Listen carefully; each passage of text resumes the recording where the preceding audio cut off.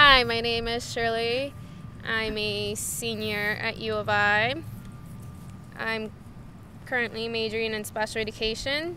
One of the happiest moments I've faced in the past few years is learning that I wanted to become a special education teacher. It's those moments where you're teaching something to the student and the face expression that they give you when they actually got it and they learned that skill,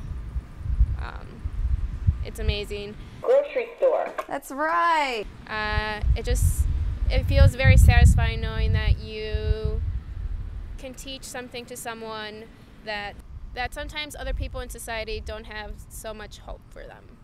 Trying to prove that these students with disabilities have so much more. Just going to my teaching placement and being able to see these type of changes and stuff really do make me happy. In addition to that, being able to volunteer with this population also is very fulfilling. Currently volunteering at an agency in Champaign. Been doing it for 2 years and it's very rewarding.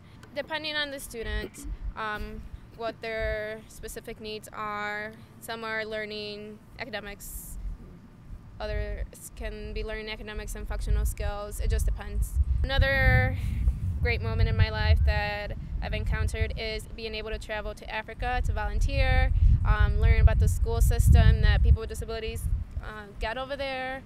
I think that was an amazing experience, in addition to being able to go on a safari and doing cool stuff. So that was great. And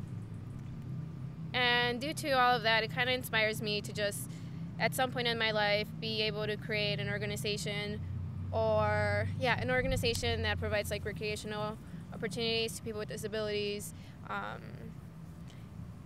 and being able to share, I guess, this happiness that I always get